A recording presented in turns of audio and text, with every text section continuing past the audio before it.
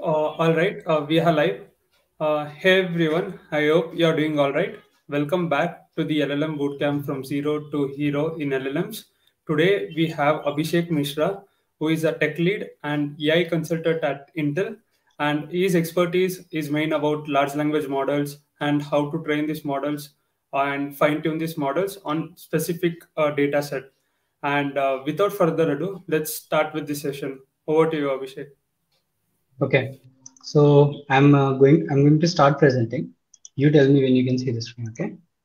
Yeah, sure. Okay. Tell me when you Yeah, can see the screen. it's visible now.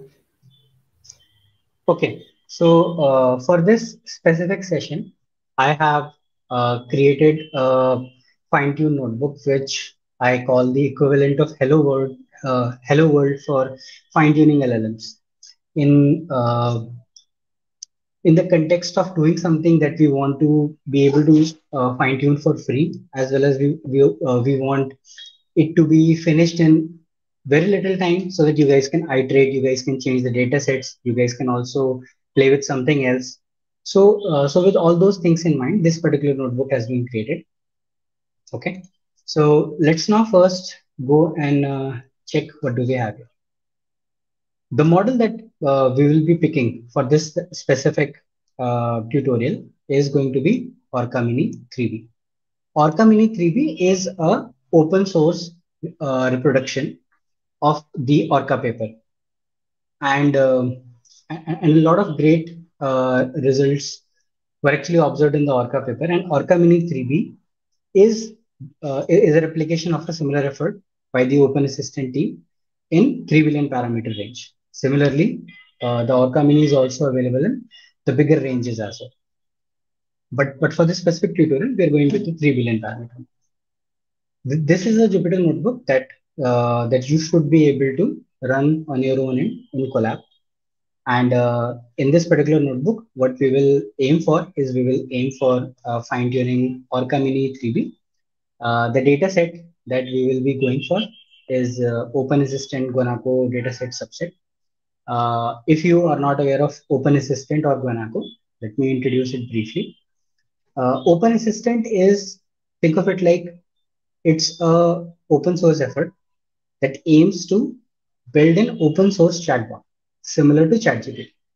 It was something which was created as a collision group effort between already existing groups who were trying to replicate and build their own chatbot. So Open Assistant is that specific group. Now, what is Guanaco? So Guanaco was a specific model that achieved very good results when it comes to storytelling or reasoning or something.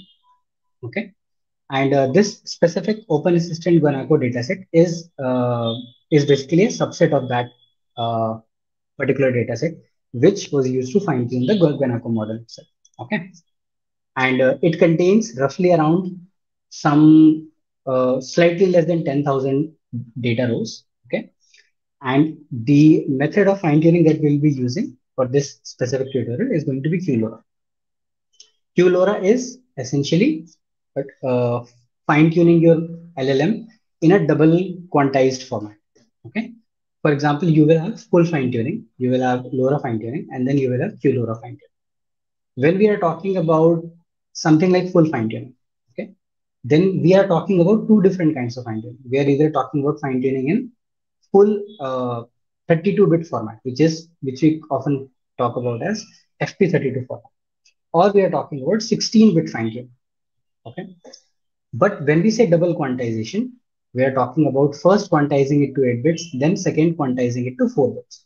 So there was this fantastic paper by Tim Detmers on QLoRa in which he showcased that how he was able to fine tune a 65 billion parameter Guanaco model and achieve results that were 93% or 94% similar to ChatGPT as per the Vicuna benchmark.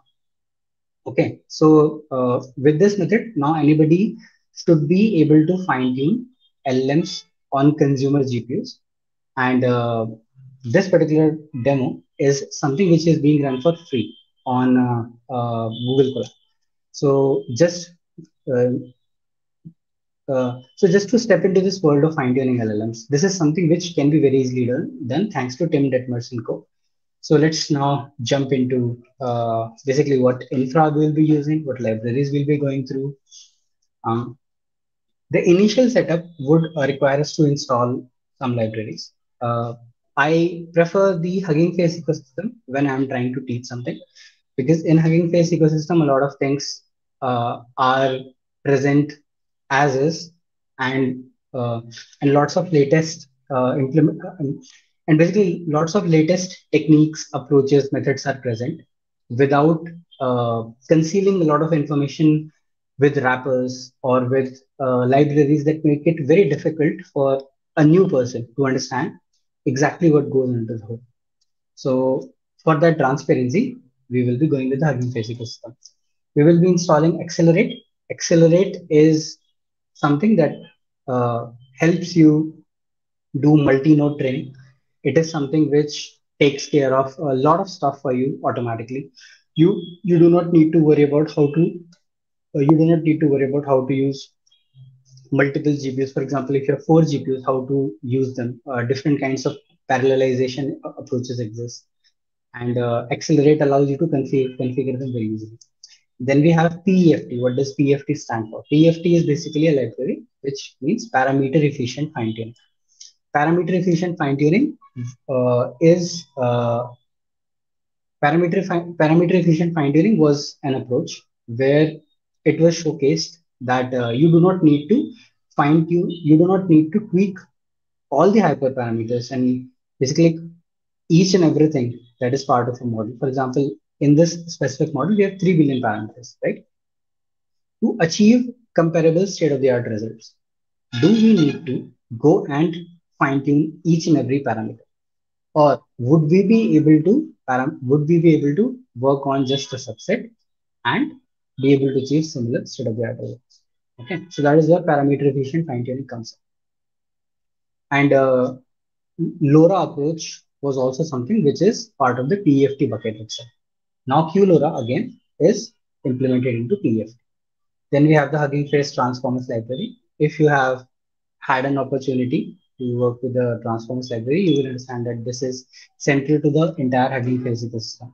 Then we have the datasets module that allows us to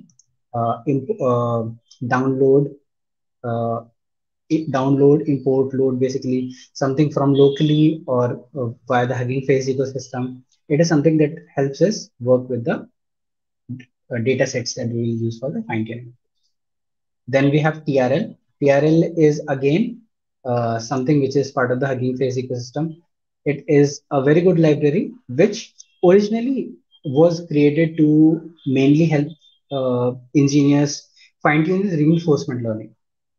But it also allows very easy, very simple fine tune for your LLMs. So we'll be using that. Okay. Bits and bytes is something which Tim Detmers has been maintaining for a long time, and it is a fantastic library that allows you to quantize your LLMs. In our case, we'll be doing double quantization, so that will also come by the bits and bytes. Okay. Now let's first uh, start this installation.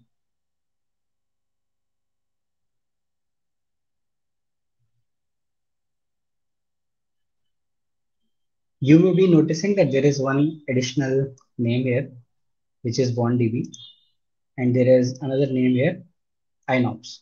You don't need to worry about INOPS, mainly because it is for performing certain operations and calculations, but you don't need to worry about it because this is something which is part of, this was crucial with the Falcon fine tuning, but with Orca, you don't need to worry about it. However, OneDB is something which is crucial to understand because OneDB is weights and biases, if you've heard of it before.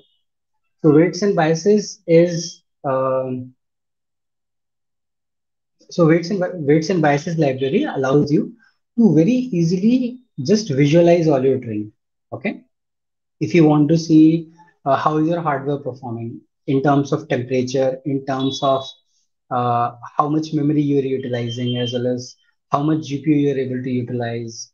Uh, if you want to if you want to monitor any kind of abrupt failures or something, along with being able to monitor your training losses, your eval losses, all those things would also be available. Now this specific, so now the initial installation is done. Okay, I'm just going to set up the uh, initial and then notebook login, because I'm going to be pulling some stuff from Hugging Face, and I am going to use my access token,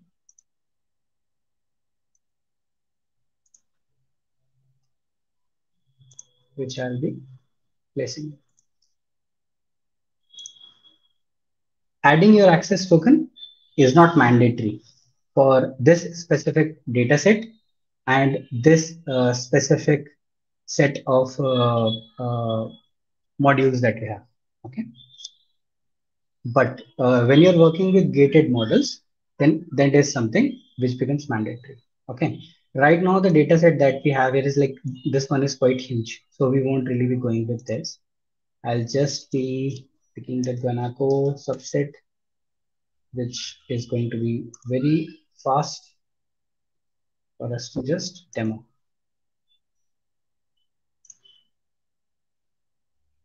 So now I have replaced.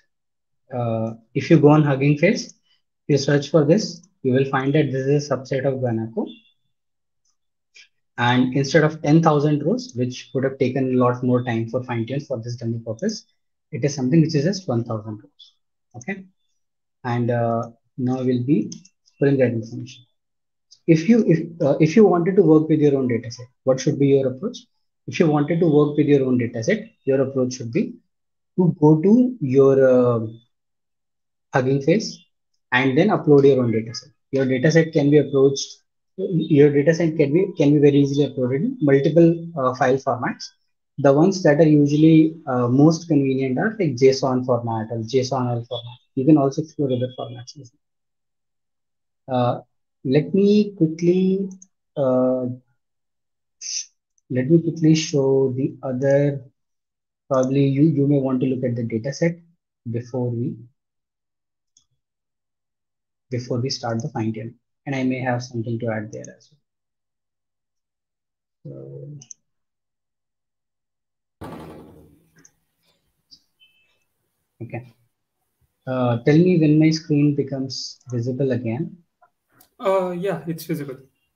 Okay, okay, okay. So yeah, so now I'm trying to give you a view of basically what is the data set that we are picking and how does it look like. It's a 967 KB data set. It contains around 1,000 rows only, and it's a multilingual data set. As you can see, like multiple languages are present in this data set. You may notice that there is only one column called text. There is a specific reason for that. When we are working with SF Trainer, it it allows you to just it allows you to train or fine tune your model in raw text format. So this specific format is called raw text format. Okay, where we have a single.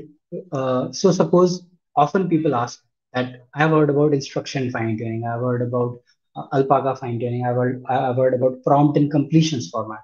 But if I had my own documents, how would I fine tune on my own documents? So if you can take your entire document, convert it into text format, and then split it into various rows and just keep a single row. Okay, then you should be able to just use SF Trainer library to fine tune your model using the raw text format itself. And that's also why I have preferred it, because it allows you to have the freedom to fine tune in both raw text format and simultaneously also do instruction fine tune. For example, you can see here. Let me just pick one up. Yeah. So in this specific one, you can see that there is an instruction token here, instruction, and there is an instruction. Okay. And then after that, we have response. Okay. So instruction got finished here. Instruction started here and instruction got finished here. So this is Llama 2 instruction format. Okay. And after that, we then have the response. So this is the instruction response format. And in this instruction response format, you are able to fine tune your model very easily. Okay. So this gives you the benefit of both.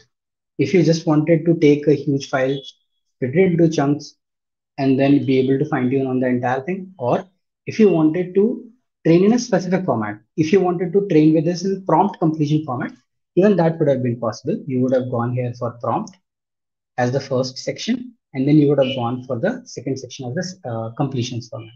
Okay. So now that we have taken care of that, let's jump to the next section. And in this next section, what we are going to do is we are going to load the model. There is something crucial when that we may have to consider here before we start.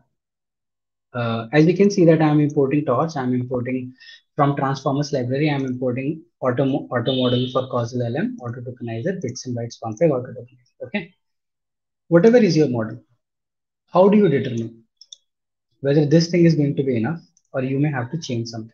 Okay, in most cases, these auto model for causal, auto tokenizer, and all should be capable of taking care of automatically your so these should be capable of taking care of uh, what you want to have for loading your model automatically. However, in case it is not present, then what you may need is,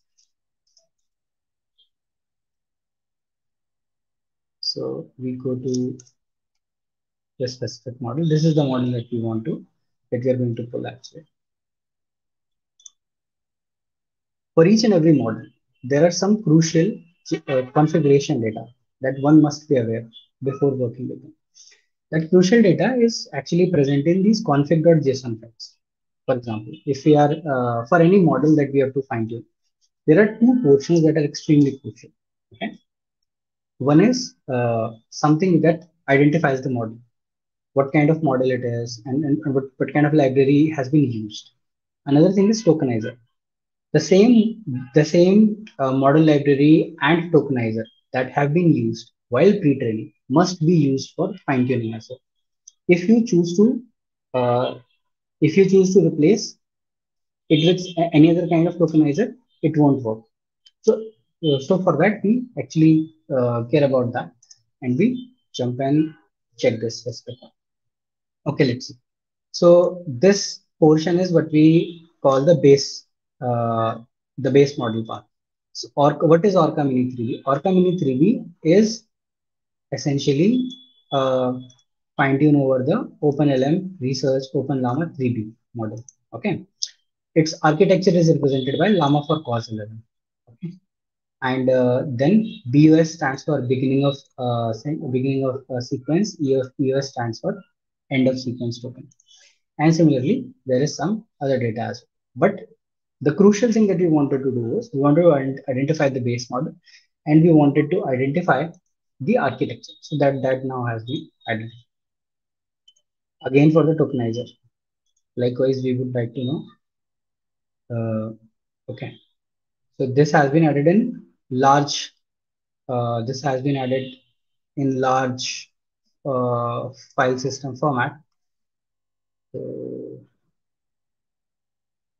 doesn't make it very easy to view it. Let me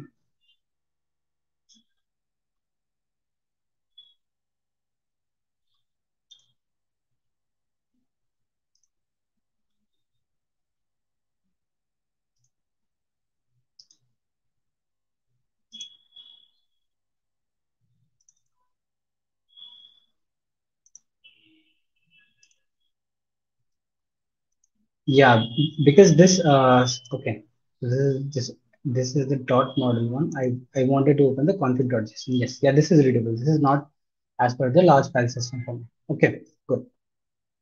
So here we can see again what we wanted to know. We wanted to know the tokenizer architecture. Our tokenizer architecture is Llama tokenizer. Okay, and Hugging Face works to integrate these models as soon as they come out typically.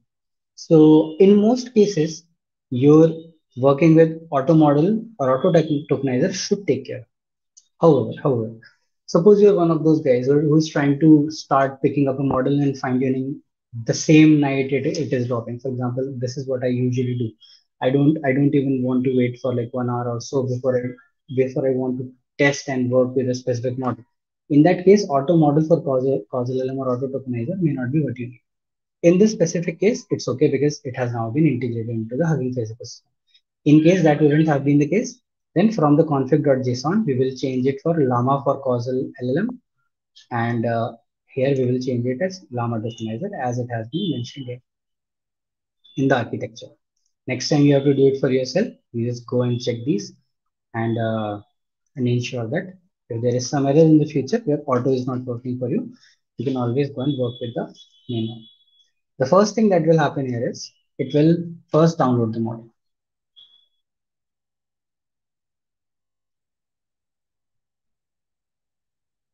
While it is downloading, then I may briefly touch upon some other sections of the code. Uh, in, so we are going to load the model in 4-bit format. So what we are doing here is we are doing double quantization as soon as we are downloading the model. Okay, before we load it in the GPU VRAM, we're actually doing double quantization. For double quantization, if you remember, I introduced that bits and bytes is something that we'll be using to quantize the base model into 4-bit. Okay. So for loading the model into 4-bit, bits and bytes is used. This BNB config stands for bits and bytes config. Okay. And these are the parameters that we are setting based on what we need. Toss.bfloat16 means that we will be loading the model originally in BF16, but we will be doing double quantization. So load in 4-bit is equal to 2. When it is loaded in GPU, it will be loaded in 4-bit only.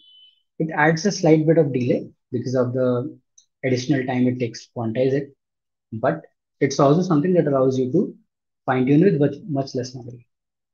While this Uh, is happening, yeah, yeah, Abhishek, okay. So while the model is loading, we have few questions. yes, Uh, 16-bit or 32-bit and quantization, how does it affect the model? So it's a question asked in the comments. okay. So essentially, think of it like this. Suppose you had 2 bits, 0 and 1, right? And you were to create all possible combinations with that. So you will say the uh, the sequences that I'll be able to create will be a variation of 0, 0, 0, 1, 1, 0, 1, 1, right? And similarly, if you had 3 bits, then you will have something like 0, 0, 0, 0, 1, 0, 1, 0, likewise, so on, right? Each and every bit length that we set there, whether it is your 32-bit one, or whether it is 16-bit one, or whether it is 4-bit one, all the information that has been used in pre-training, right? We want to represent that entire information in terms of those bits. But what happens is that if you say 32 bits, you're saying that almost all the world's knowledge that we had in the pre-training, because we often train on trillions of tokens. So all the world knowledge that we had in our pre-training is now uh, represented in some manner in those 32 bits. The next question comes: if I'm loading and working with the model in 16 bits, is it possible for me to not lose data? Then again, if I'm doing the same in 8 bits, what am I losing? If I'm doing the same in 4 bits, what am I losing? Essentially, what we are losing here is if there is information, if the information, if the models have been so densely pre-trained that we assume that almost all the bits are being used to represent information in our model, then going down uh, in the bit range is going to cost us losing all that information.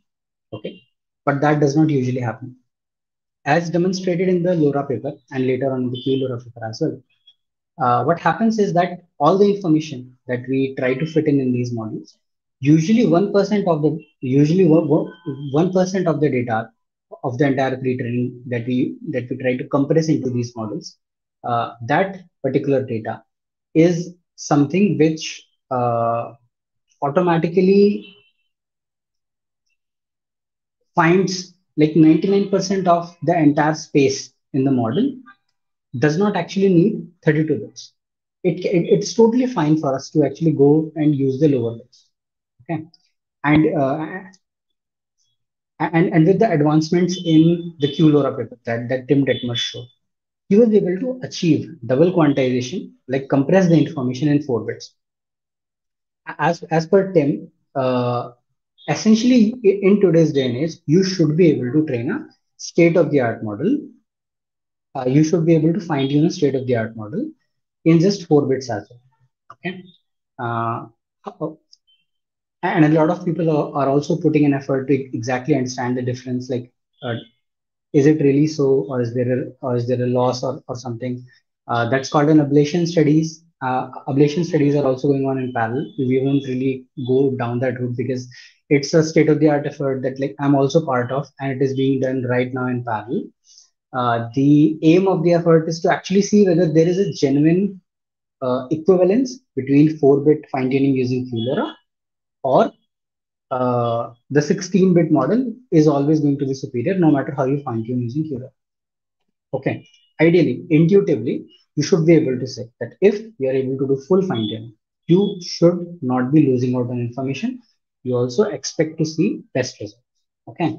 And when you're doing 4-bit fine tuning, you may have to get a feel of hyperparameters. You may have to understand how to best tune your model with all those hyperparameters and actually get results comparable to FP60.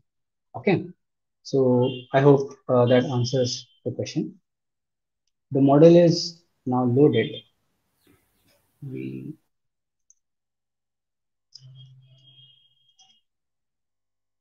Now we are loading the tokenizer. Okay, loading the tokenizer is again basically same thing. Uh, we are loading the llama tokenizer, and you see two additional lines here. What are these two lines? So this line is tokenizer dot pad token. Okay, and tokenizer dot padding side is equal to right. So what's happening here? Uh, in the data set that I showed you previously, okay, based on the sequence length that I'm working with, and sequence length is a variable that I have here down. So max sequence length I have put is 2048. What does it mean? It means is that in one go, I am putting 2048 tokens of information in the model. Okay.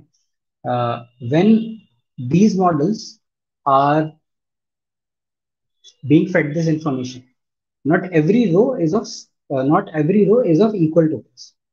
Okay. Since not every row is of equal tokens, what ends up happening is that when model finds one input as very short, one input as very large, it has been seen that it finds it difficult to converge its losses faster, and the fine tuning or training is also very uh, what should I say? The fine tuning or training is also something which is very unstable. Okay, so we do some additional work to make all the sequences of similar length. That is where the padding comes in. This is basically padding. EUS, as we previously talked about, is end of sequence token. Okay, and padding side is equal to right means because we are mostly training with English or English-like languages here. So the a sentence ends and whatever space remains to fill the 2048 token length that will be filled with the end of sequence token. Okay, so the model would be finding some legible information. The model would not really go for a very shaky or very unstable train. Okay, now this is how we are setting up the LoRa config, and typically these values signify how we want to uh, go how do we want to go to the ratio of like are we looking to fine tune all the layers? Are we looking to fine tune a subset of the layers? Are we looking to uh, basically what uh, to what degree are we going to do the parameter efficient fine tuning? Okay, you can see that we have picked up the library parameter efficient fine tuning. Okay, in parameter efficient fine tuning, if you remember in the beginning of tutorial, I mentioned that you don't need to, like, the idea for parameter efficient fine tuning was you do not need to work to the same extent on all the hyperparameters. Okay, and specifically in this method, what is happening is, so this thing is key here. This is called LoRa rank, LoRa underscore R rank. So I won't really go to the calculus in these things because that will be beyond the scope of this tutorial. But I will talk about rank in terms of matrices. If you are aware of what are ranks in matrices, you would understand that a two rank matrix is something which is basically a 2 by 2 matrix. A 4 rank matrix is something which is a 4 by 4 rank matrix. Okay.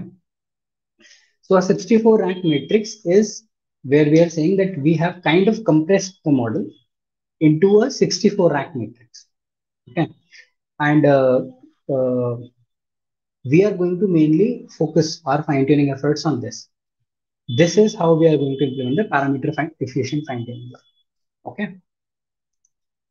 Now we will just run this. It should not take too much time. Yes.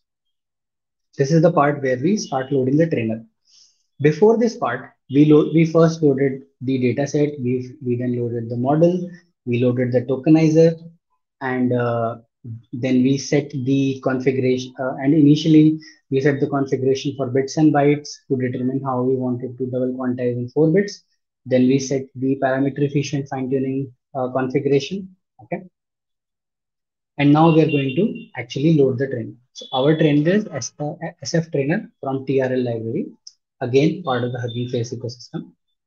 It's a wrapper around our transformers from Hugging Face API, and it is something which allows us to very easily fine tune models on instruction based things. While I started, because it will take okay, this one loaded fast, next one will be a bit slower.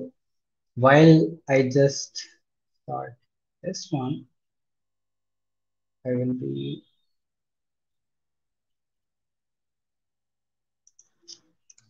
as it takes a little bit of time, we will then talk about other things. Yeah. So Okay, so essentially, yeah. there is one question. Hmm. What's the difference between QLoRa and LoRa?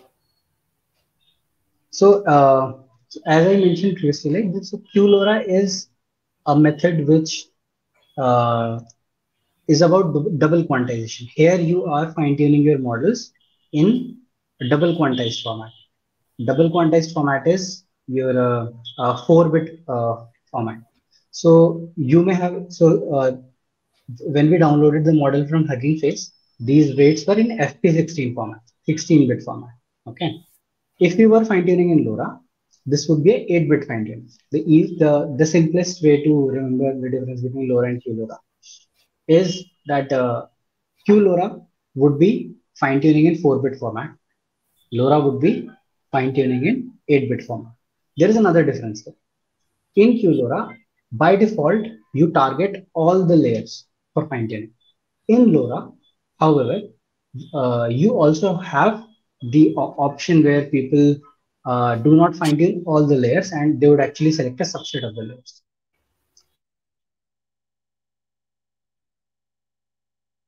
Okay. So now let's go towards the hyperparameters. These hyperparameters are very important in fine tuning, and they control how fast your training gets completed, how much memory you're actually consuming in your fine tuning effort, and it also controls. Yeah, so these hyperparameters are what is going to determine how long you're going to fine tune, how many epochs you're going to fine tune, what is going to be your learning rate, what is going to be the optimizer, the algorithm that is actually responsible for ensuring that you learn that your model is learning well. Okay. How fast are you going to log your training information? Okay. So all of these things will be there. In our case, per device train batch size is equal to 1. So batch size, what is batch size? Batch size is one, how many rows would be present in one batch. That is your batch size. If I change this to 8, then it would mean that I'm asking the model to, uh, then I'm asking the trainer to pick up 8 different sequences and then pack it in one, and then actually go for the training. Okay. In our case, we are only going to use one because this demo is about being able to fine tune in almost negligible resources. Okay. And for fine tuning it in almost negligible resources, we are going to be just using batch size. It is going to slow us down, but we are working with a 3 billion parameter model and with just 1000 rows, so we should still be fairly within time for doing this. And then we have gradient accumulation steps. What is gradient accumulation steps? Gradient accumulation steps is something which signifies how many steps does it take, how many steps are you waiting before you are updating the weights. Okay. So when we say gradient accumulation step is equal to 1, it means that I'm going to wait for one step on, like I'll be updating the weights each step. If I set this to 4, what it means is I'll be uh, that I'll be storing that information in VRAM before I go and update the weights. Okay. And then we have optimizer is equal to paged at Adam 32-bit. Uh, This is an optimizer which was used in the QLoRa paper by Tim Detmers, and we are using the same one. This is what has been shown to work best with QLoRa, and that's why we are using it. This is called paged Adam optimizer. Okay. So for now, we are going to go with one. If we have a lot of uh, VRAM remaining, right now we are consuming 4 gig VRAM, and this is a free collab, so this takes 15 gig VRAM. So once we load the model, based on that, we will see what's going to happen. Save steps is equal to 100. SF trainer is also very useful in this way that it allows you to save your model after a specific number of steps. So when I say I'm going to save it in 100 steps, it means that I am going to save the checkpoints, like whatever is the state of the model, whatever is the state of the model after that point, I will be saying that. I will be saving that. Since this is a QLoRa fine tune, I will be saving the QLoRa adapters. Uh, yeah, logging steps. Logging steps is you can set it to 1, which tells you that what is the current loss. Like it will keep on updating information either after like every 1 step or every 10 steps. This is the learning rate. Learning rate is again how fast or slow we want to have the model learn this. And usually we play around with these hyperparameters, and we understand that for a specific kind of range of model, these kind of hyperparameters work best. You should not memorize the information that specifically this kind of optimizer or this kind of batch size or this kind of learning rate are going to give you the answer. It's up to you to find the right balance when you are working with a new model or a new data set. Specifically, when we change the tasks and all these things, we usually have to play around with it. Sometimes you can assume that you kind of fine tune a model minimum 4 to 5 times before you know exactly what hyperparameters to go with. Max steps is set to -1. What does it mean? Max steps is set to -1 because it overrides your epoch. Okay, what is an epoch? So epoch means that one epoch means I will be going through the dataset once. Two epoch means I will be going through the dataset twice. When we set max steps, then it overrides the training epochs. Then epochs don't matter. Only what matters is steps. Okay. And then we have the warm up ratio. Warm up ratio is basically like how much time does the model take to kickstart your training. Okay. And then we have your learning rate scheduler. So learning rate scheduler are of different types. We are going with constant as per the original QLORA paper. The other variations also exist. For example, one of the most famous variations is cosine learning rate scheduler. So cosine learning rate scheduler means that you start with a specific learning rate. So if I was to use a cosine learning rate scheduler, what will happen is I will have a learning rate initially, then it will be dropping off uh, as a cosinusoidal wave. Constant means this is going to be the learning rate throughout the. So right now we are not trying to do this for a very specific kind of data set. This is just a kind of hello world kind of model, right? So I think we will be mostly fine if we just if we have a margin of error with the model. But the constant learning rate is also something which is as per the original Euler. Okay. Now you see this particular statement. This is nothing but just whatever information we have added in the configuration. We're just loading that configuration. This is done. Again, max sequence length. We are readying up the trainer. The trainer is now ready. This map shows that all the 1000 dataset, all the 1000 rows in the dataset have now been loaded. We keep an eye on the GPU VRAM. So this has been designed, this particular notebook has been designed to be most efficient in terms of memory so that you guys are able to reproduce it without much cost. So let's see. Then this is the command to kickstart the trainer.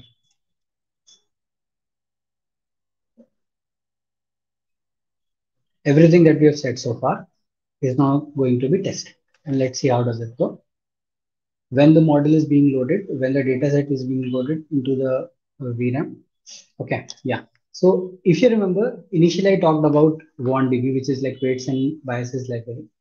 This is something which allows you to visualize your this is something which allows you to visualize your training runs. Okay, I have also added that in the notebook so that not only do you guys see just the results of the training, but you're also able to learn how to be connected to the visualization ecosystem. So weights and biases is a fantastic library, and there are lots of things that can be done with it.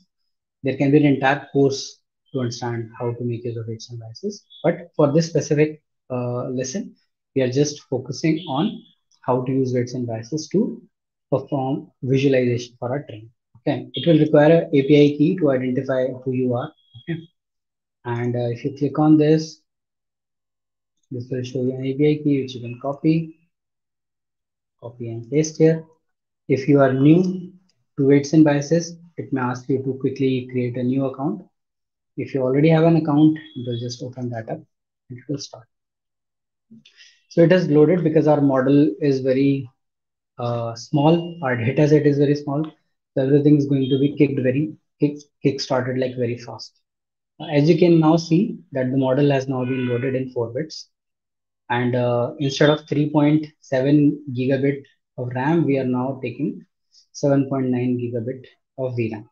So originally I created it like this because some of the because some folks have just 10 gig VRAM or an 8 gig VRAM or 3080, an RTX 3080 or RTX 3060 available with them. So typically what we have is that we also want them to be able to run this uh, hello world kind of tutorial, and this it has been created like this. Okay. So now it is going to continue, and if you want to observe these runs, the way to observe these runs should be to go and open the weights and biases cases. You should also be able to run to it directly. So view run at this particular location, it is giving you the URL. If you click it, it will open that run for you. Right now, for me, it has started picking up this information here, and with every step of the way, it is now updating this information.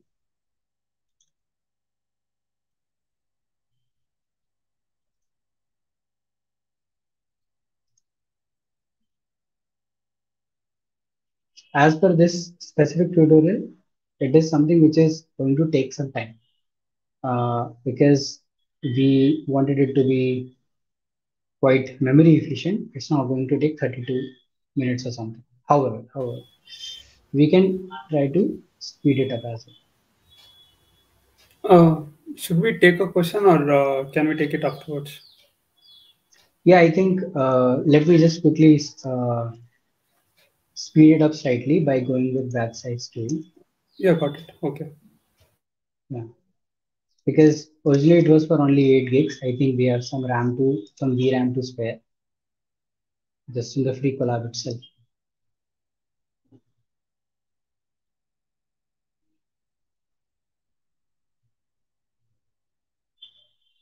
As you can see, previously we had 1000 steps. So now since we have created a batch of 2 instead of 1, we now just have 500 steps. And the time should likewise be reduced. But the VRAM requirements, as now you can see, have been increased. Now the VRAM requirement is 12.3 gig. Okay.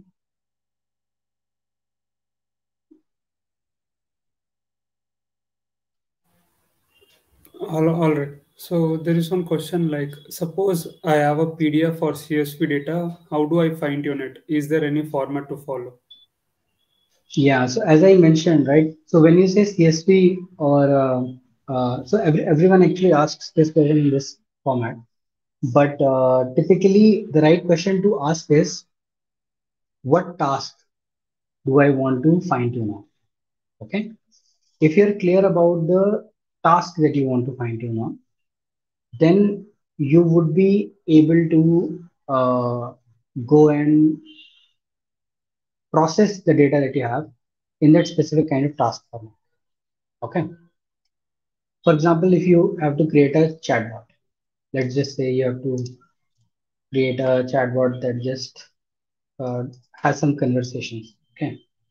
So this is how the data is prepared here.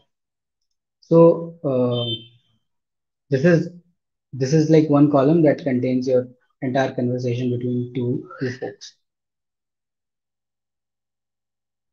With SF trainer, I showed you that like you had a single column, right? But if you start going from like for format to format, so for example, like let me show you some prompt completion one.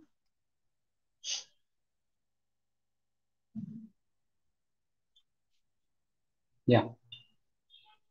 So this is just yeah, this is just a prompt. Code. Okay, code is good. So yeah, let's go here. So we have instruction. We have this format here. On the right hand side, we have instruction, like basically something that you will add in your prompt. And on the left hand side, we have output, is how you would like the model to respond. Why was this data prepared in this way? This data was prepared in this way because this is how we actually want to interact with the model. Suppose you wanted to build a code. Suppose you wanted to build a coding model. Okay. You need to ask yourself the next question: am I going to use it inside my uh, uh, VS Code, just like how people use GitHub Copilot, or am I going to chat with it like ChatGPT? Okay.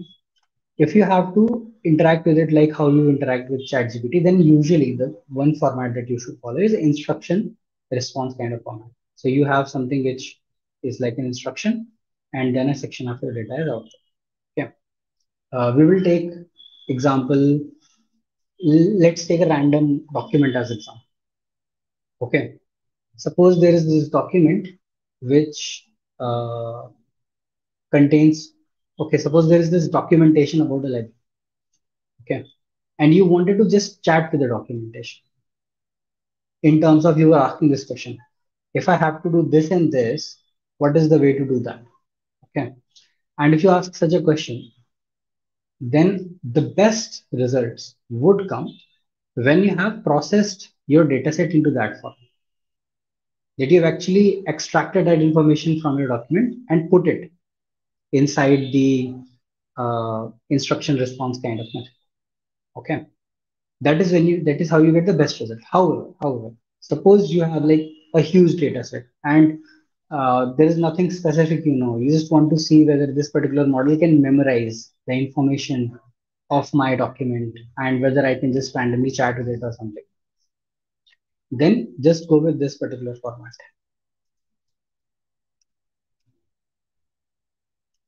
the one that I showed you initially. So as you can see, is a single column. The first chunk from your document would come here. The second chunk from your document would come here. No need to put any instruction. No need to follow any kind of format. Just divide your document into as many chunks as possible and then put it here. Okay. When it comes to CSV, then CSV is a different kind of thing because with CSV you're talking about tables, right? So you may want to present the CSV in text. So this model is completely about text, and that's how you will be fine tuning it as well. So you will have to again enter the information of CSV in text format. If it is comma separated, it will be comma separated. If it is tab separated, if it has like multiple commas, however are you separating the information, that information would be there. The answer is pretty straightforward. You just chunk your entire document one by one and put it in different rows. Best results would come in exactly how you want to use it. You want to use it to chat, then put information in the data set for fine tuning, just like how you would chat. If you want to use it in Copilot, then for Copilot, you need to put in prompt completion format. So, not sure if it will show prompt completion, but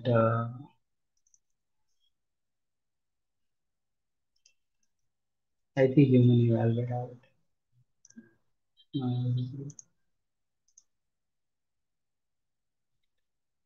Yes. So this is something that you can see that this is a prompt which has been mentioned. So this could be what you have written as a comment in your Visual Studio Code file. Okay. And this is the completion also mentioned as canonical solution. So when you leave, uh, so when you've typed this much in your Visual Studio Code uh, file and then you're expecting it to autocomplete, then it will autocomplete with something like this. As you can see, there is nothing like human user assistant or something. Just basically, it is just auto-completing this information from here to here. That's all this is. That's all that is happening. Okay.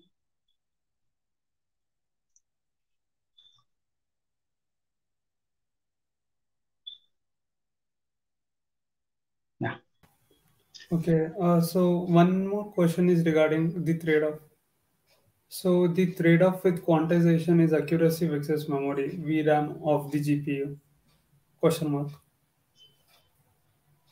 See, as per Tim, like what Tim demonstrated, I could show you tweets from Tim, and as I told you, right, that we are actually performing the same thing. There is a huge effort which we are running in open source. I'm also one of the contributors there. The effort is to actually determine this exact same thing. This is what we call ablation study, and let me just show you the repo. Probably like that kind of thing is outside of the framework of this tutorial, but because this question is like this, so I'll just tell you this. This is a fine-tune study, and this is the most state-of-the-art effort to actually determine the answer to that question. As you can see, this is comparing QLoRa, LoRa full fine-tuning, and determine, and the results that we will be determining is comprehensive analysis of difference in performance of QLoRa, LoRa, and full fine-tuning. Okay. So I'm also part of this effort, and As per Tim, the person, as per Tim, the author who wrote QLoRa book, with QLoRa, you should be able to achieve state-of-the-art results, just comparable to full fine-tuning. Okay, but many of the fine-tuning experts who actually fine-tuned, including me, observed that there was like a minor difference, 1 to 3% kind of difference that would come in the benchmark performance. Like when we fine-tuned using full fine-tuning and we compared on the same benchmark, we usually saw like 1% of some trade-off. Uh, but as per the paper, like as per the design of QLoRa, it's not supposed to trade off accuracy with VRAM. Actually, QLoRa is kind of unbelievable in that way, but it is supposed to reduce the entire cost of fine tuning to just use QLoRa for your fine tuning. And if you were to go on, if I was to show you the Hugging Face leaderboard for fine tuning models, you will see that on OpenLLM leaderboard, you have QLoRa models at the top as well. So don't think that QLoRa is basically something which is like an approach to same VRAM, but it does not give you. As you can see, this is Platypus QLoRa Llama 70. Okay, so it's at the fourth number. All of these are different models, but you can see that this particular model is actually standing at rank 4 on the specific leader. If you were to like continuously keep on going down, you will find other QLoRa models as well. I'm also aware that John Durbin, the person who created the Ouroboros series, initially, like when he brought out the QLoRa models, they also topped the charts. Okay. So this is something to be considered, and that's why because of this confusion, we actually are trying to identify and get the answer in this 19 study. There is an entire Discord dedicated to this, and like a huge all the heavy hitters and basically like amazing people are working on these things. So yeah, that's the long answer for your short question. So one last question is there any need for fine tuning? I mean, how is it different from drag? Okay, RAG, right? Right. Yeah. Yeah. So with RAG, your model does not. Okay, let me give you another example. Do you know the best open source coding model that we have right now? The best open source coding model.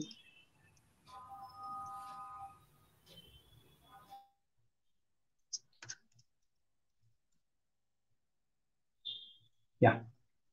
So you have this big code models leaderboard. Hmm. And if you see the four models that you see at the top here, okay, all of these are fine tunes, and the release from Meta for coding model Code Llama is present here at the sixth one. 1, 2, 3, 4, 5, 6, 7.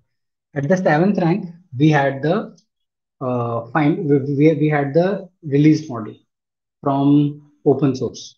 Okay, this 34B instruct is also fine tuned. It's released by Meta, but it is a fine tune of their own base model. Okay, and then all of these models are actually fine tuned. So yes, fine tuning is a way to let your model learn to represent something better. Okay, think of it like this. In pre-training, you have given it the entire world's knowledge. Okay, and you have given it everything, and it has just learned to uh, identify what is going to be the next most likely token based on how you have uh, based on how you have pre-trained it. Okay,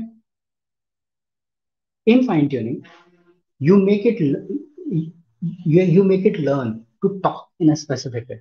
Specifically, when we talk about instruction data set, right? So all of you know about ChatGPT, right? So the ChatGPT that you wrote, that you actually use, is itself a fine-tuned model. They have fine-tuned it in two layers. on their base model. First, they've done a simple chat fine tune, and then they've added an additional RLHF fine tune. Okay, so now let's compare it to us as a user, comparing it to RAG, retrieval augmented generation.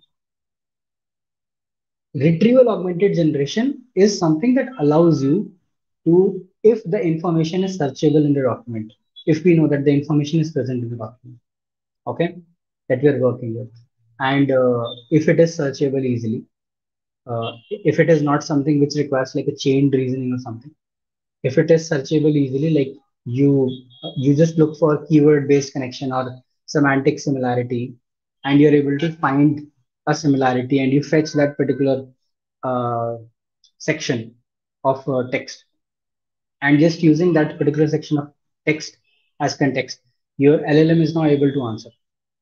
Okay, then in those cases RAG is the best, and you should not try to do the same thing with fine tune. However, suppose the pre-trained model that you're using is making some mistakes while it is answering the retrieval augmented generation thing. Okay, and you've tried other things. You've tried prompting in various ways. You've tried giving very good examples to enable in-context learning of how to specifically answer. But you've seen that the model does not have a very strong instruction following. Okay, you have seen that the model often like makes certain kind of mistakes. Okay, or if you want to just censor it in a specific way where you don't want to like use certain style. For example, you want it to be friendly, but it is not that friendly, and you're not able to control that even with prompting and all. Fine tuning allows you to make those adjustments to your model. If you wanted to strictly follow a format, strictly follow a kind of syntax, strictly follow a kind of style, behavior, then in those places, fine tuning is the way to be. Specifically in the places where, like either as just as a chat fine tune, simply like how we are doing in this tutorial, or as an RLHF, like reinforcement learning via human feedback. There are like other web methods of reinforcement learning as well. But yeah, so using these two methods that you will.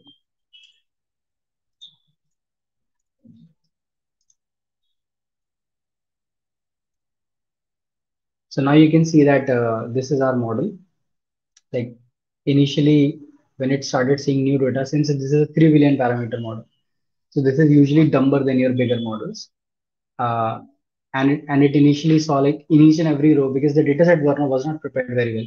I used a ready-made data set, but in each and every row, the language was changing. The expectation of the model for each and every row was like changing a lot. So it kept on increasing in loss initially, but then once that thing came to pass, the loss started converging. So let's go and see. Yeah, it is just 7 minutes remaining. So we were able to speed it up. We are consuming around 12.3 gig data.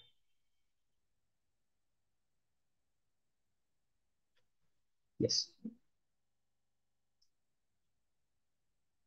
So anyway, like I wanted to talk about the next things as well quickly, just to show you. So while that thing is happening, let me introduce other sections so that we can finish this thing on time as well.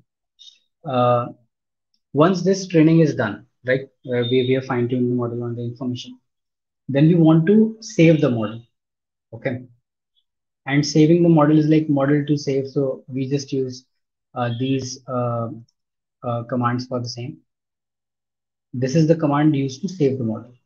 This and then when we say model to save dot save pre-trained outputs, it will create a new folder called outputs. I've not shown you the folders yet. Let me show you that. So there are two folders. This is the default Google Colab folder sample data, so ignore it. You have two folders here mainly. One is results, one is 1DB. 1DB is something which contains the information of your training losses and everything. And this is what is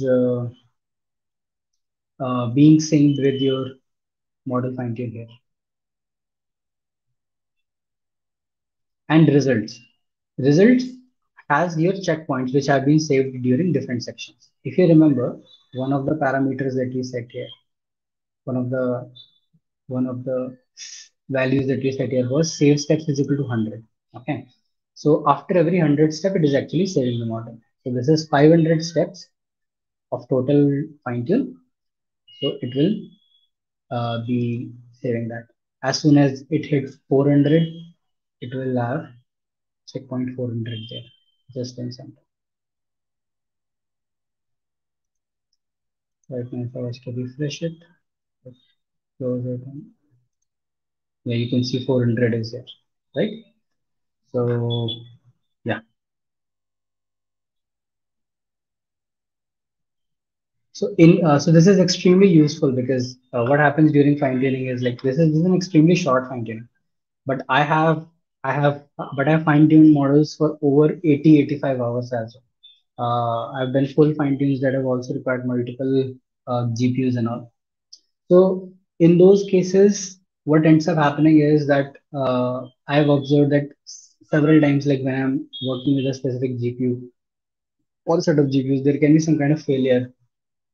I may be suddenly running out of memory. There can be some issue on the end of the provider, or if you're doing a local run, some hazard or some issue can also happen locally on your end. So being able to save these checkpoints uh, like this is a huge boon in the sense that it allows you to resume. For example, right now if I was to accidentally lose this CPU, right? I will still have checkpoint number 4. So next time I can, using the SF trainer, I can resume from 400 and then I will just have to repeat this portion of the run. Just this much. Just these 20 steps, 21 steps would need to be repeated. Okay. When we say model to save, it will create a new folder called outputs. Okay. I'm not doing it right now because it is just completing the run and there are like just 3 or 4 minutes. After that, what we are going to do is we have fine-tuned the model. We are finished fine-tuning the model, and uh, we want to talk to it, right? So these checkpoints are not full weights. These checkpoints are what we call adapters. So uh, this is again an extremely useful thing that we get from these models is if you're doing QLoRa, you don't need to if you're doing QLoRa, you don't need to save the full weights every time. You only save the check. Only save the adapters. Okay, an adapter is something which can be added over the model, and it will automatically give you results similar to basically the combined model. So with QLoRa and LoRa fine-tunes, this is an additional advantage we get. We save the information in terms of adapters. Adapters are usually very small. For 7 billion, you get around 150 million, 150 MB weight adapter. And for your 3 billion, it should be even lesser, around 100 or something. Okay. So with this command, what we'll be doing is from the outputs folder, because we have saved our latest checkpoint in outputs folder. From the outputs folder, we will be loading our model. Once you've loaded the model, you want to talk to the model. So this cell is there for you to talk to the model. Okay. And then this is push to hub.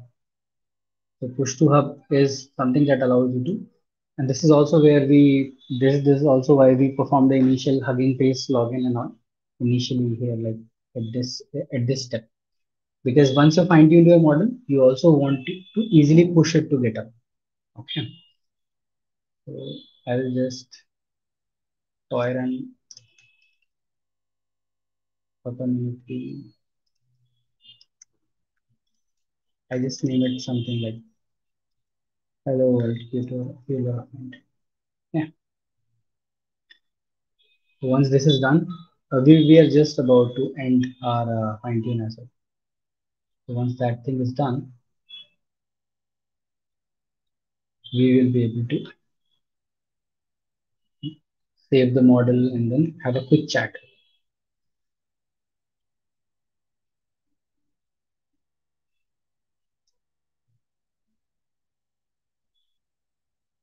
Yeah, fine tuning is done now. This particular part is done. Uh, we save the model here. This is a very small model, so that's why everything is happening very fast. But typically with bigger parameter models, these things can take slight bit of time.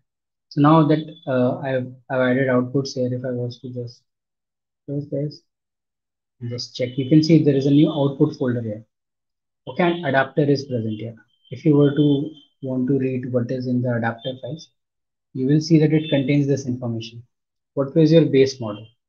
Okay, and on this base model, what were the training parameters? Like this particular alpha was used for LoRa, this particular dropout was used, this was the rank, and what were the target modules? Okay, so this information is present in the adapter. It allows for our module loader configs to use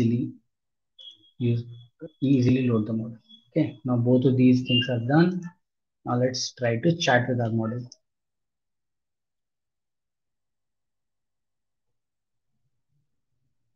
So as you can see that I just asked the question, hi, I'm token vendor. Token vendor is basically the name that I go by for my own presence on the internet. And and I'm having it reply. So it is replying, hello, I'm assistant. How can I assist you today? Okay, and I can talk to it even more. If I was to just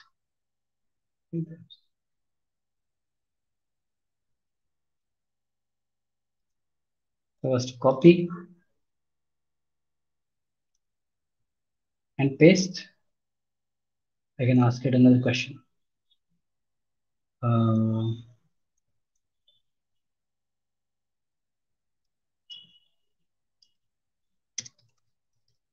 how is everything life in any kind of random question just to throw it out.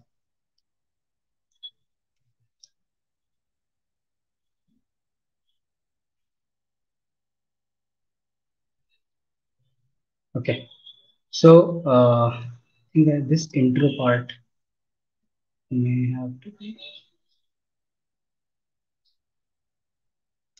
You can also not expect a lot of intelligence out of a 3 billion parameter model, just fine tuned with 1,000 lines of data set. Okay, yeah. So now, since we changed it, it's now responding differently. I'm sorry, but I'm not sure what you're asking. Can you please provide more context or clarify your question? I'll just ask it this question from what is the answer to like and this is from Hitchhiker's Guide to the Galaxy. Let's see if it knows the answer. That is 42. Yeah, it knows the answer. So small 3 billion parameter model trained in just like 15 to 20 minutes of time is able to chat intelligently with you. Most people think it costs a lot. It takes a lot of effort. There's like a huge entry barrier now, but not really. So we are barely using. Uh, so right now even the fine tuning parameters are loaded here. So it shows us 12.3 gig VRAM, but in reality it should have taken just 4 gig or 5 gig of VRAM to just chat with this model. Now that we are satisfied with the quality of this model to some extent, we go and push it on the hub. So when I just run this command, it's going to whatever is the loaded state of the model, it is going to push the model to. So as I told you, this is the size of the adapter. It is just 85 MB for your specific LLM. Okay. Yeah, that's it. So now this thing is done. If I was to go on my Hugging Face on my profile, you can see that Orca Mini 3B Hello World Kilo FT is present here, and it has been pushed just less than a minute ago. So this is the model. Now our model is on the hub, and if you want, we can talk about it. Yeah,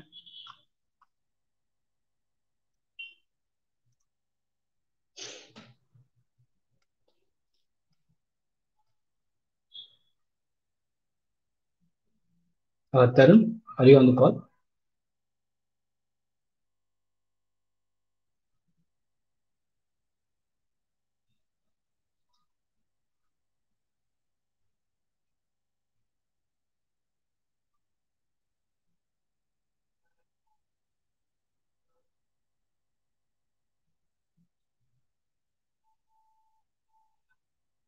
I'm not sure if Tarun is here,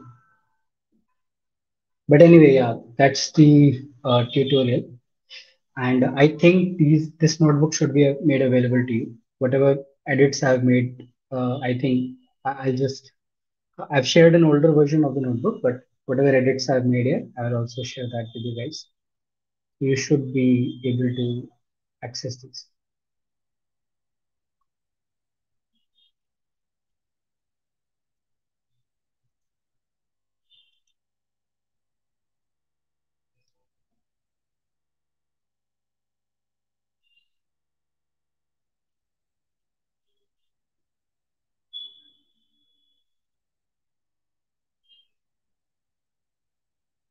Uh, is Varun on the call? Oh, okay, okay. I think Varun is saying he got disconnected. So yeah, so the so that was the tutorial, guys. And if there are any questions, please drop it in the comments. I think I'll be disconnecting now as well.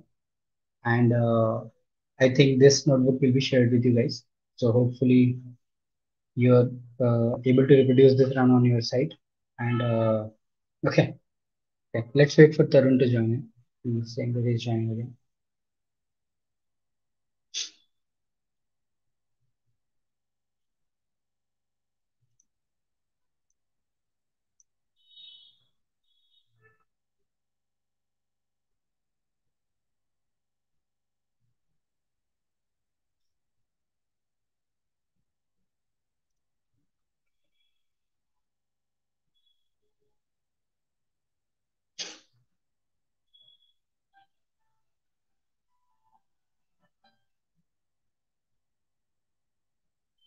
Yeah, Tarun. Okay, okay, sure. Yeah, yeah, sure.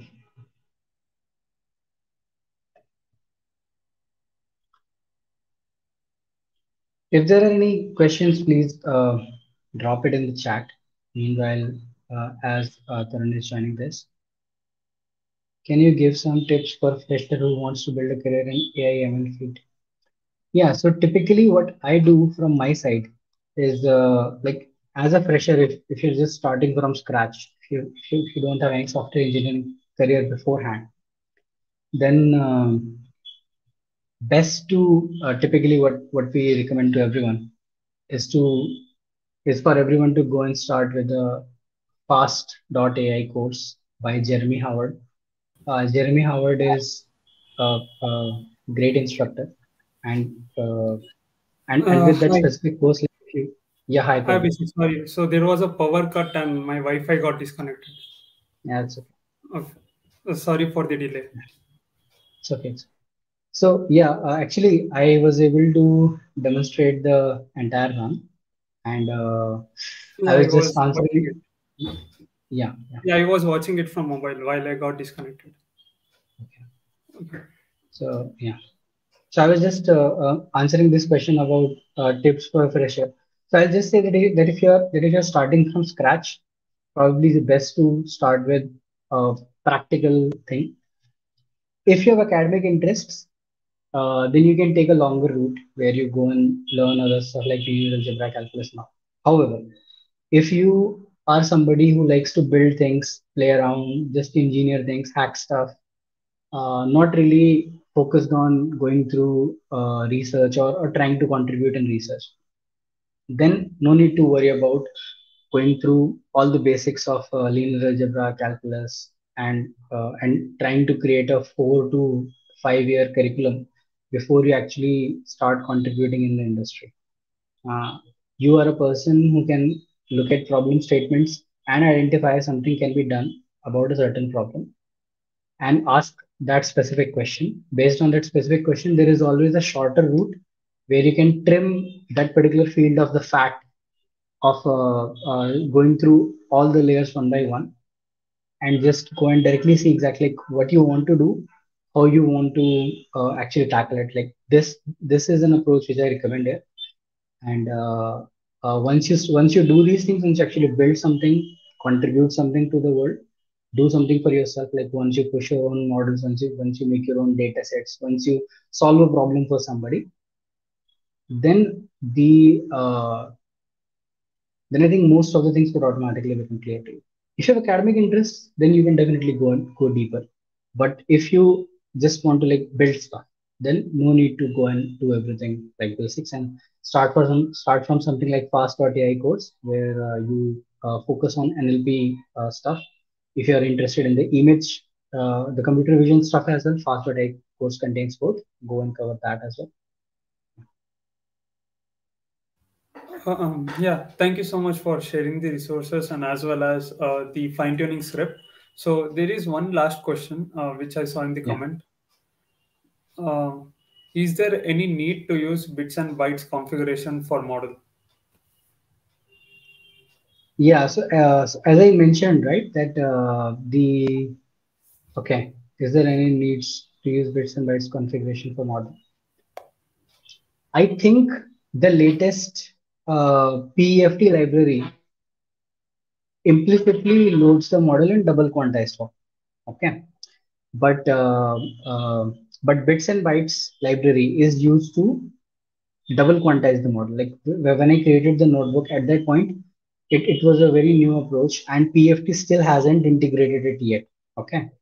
If you want to avoid using it, if you go and check the PFT library in Hugging Face, if you're able to find the method to load double quantize without using bits and bytes library, probably that is recommended. However, if you don't want to use anything that might be broken, that might be too new, just go and use this existing configuration that I've shared.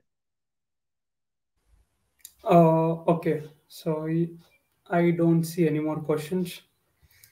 Yeah. Thank you for answering in detail. Really appreciate it. This was for the question, is there any need for fine tuning? So this was the reply for that comment. Uh, Thank you. Okay, so I guess it's already time up, and this was all about Module 8 fine tuning LLMs. And thank you, Abhishek, for accepting the invitation and sharing your expertise, best tips and tricks to get started with fine tuning, and as well as to make the notebook very user friendly. Because as of now, we see there are models of the different variants, and Right. to keep this notebook more beginner friendly, I really appreciate the artwork. Can you please? Okay.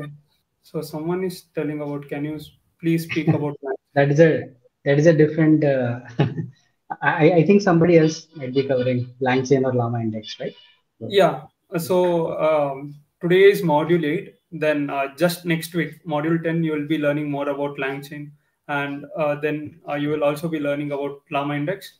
The speaker for LangChain will be Ayush Thakur. And the speaker from Llama Index will be Ravi Teja, who is an open source contributor over there. So I guess that this question will be answered during those sessions. And yeah. Once again, thank you so much for accepting the invitation and sharing your expertise.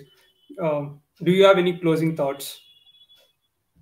no, just that start thinking of using use cases and start building your own models. I have seen a lot. I've seen lots of individuals who do not have the same amount of prep or same amount of background with LLMs or AI. Like they have not really worked in the industry for several years, and I see lots of people in the discords where we are working on cutting edge stuff, where people who have just started working on these things like 15 days earlier are building their own models and stuff. So play around, hack around, and have fun. Yeah, that's all I have to say. Okay, so thank you so much again. Yeah, we'll meet again in the module 9 on transfer learning and multimodal learning with LLMs. Until then, happy learning. Have a good day. Thank you. Yeah. Thank you, everyone.